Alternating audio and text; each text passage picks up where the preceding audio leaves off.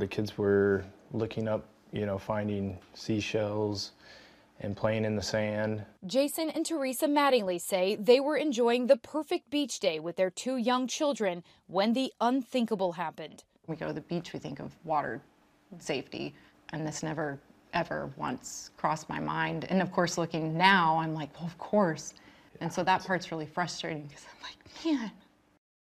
Last month, 7-year-old Sloan and her 9-year-old brother Maddox were digging in the sand at this Fort Lauderdale area beach when things took a devastating turn. The sand hole suddenly caved in on them. Sloan was completely buried beneath her brother. Jason, you told me this happened in an instant. It's kind of a blur, and it's probably maybe my mind protecting itself, but it just happened so fast.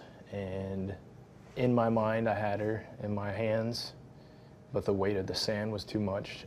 It didn't matter that we were literally right there. It was just a hole and there's nothing. And then it just became chaos and horror. Several people frantically calling 911. The father started yelling for help, that his child is caught in a hole in the sand. My husband's up there and a bunch of men are digging on the beach. People were desperate to help you. I only knew of one.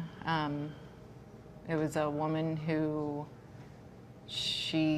I told her to call 911, and then it turned out she's a nurse. Once Maddox our son got out of the sand and they were checking him out on the beach, she stayed with him because I wanted to be digging, and so she sat with him the whole time, and she was just so kind. The family says it took nearly 20 minutes to fully get the children out of the hole several feet deep, but say it felt like time stood still. Sloan was rushed to a nearby hospital. Tragically, she did not survive. What would you say to those people who were on the beach who jumped in? I'm sorry. I'm so sorry. You witnessed pure horror. Thank you to the first responders. The hospital, everyone. Everyone tried their hardest, and unfortunately it didn't work out in our favor.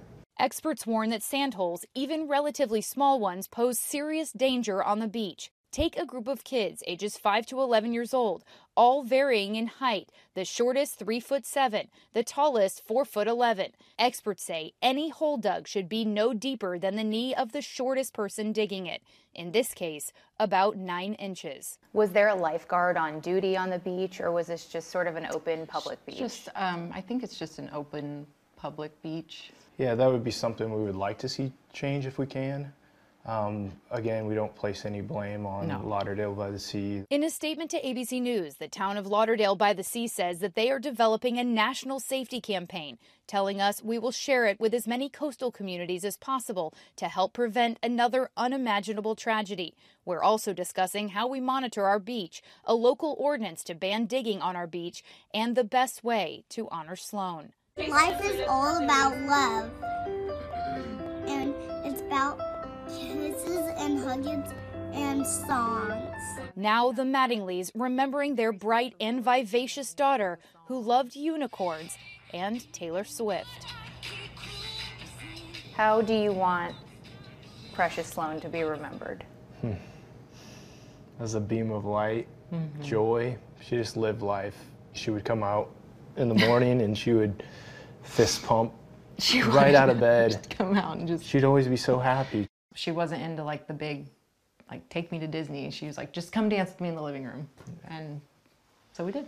As other families prepare to flock to beaches for the spring break season, the Mattingly's message through their tragedy, heartbreakingly clear. If we can do anything to save another family from going through this, whether that's signage, beach patrol, and strangers, if you see something that's dangerous, take the courage and say something.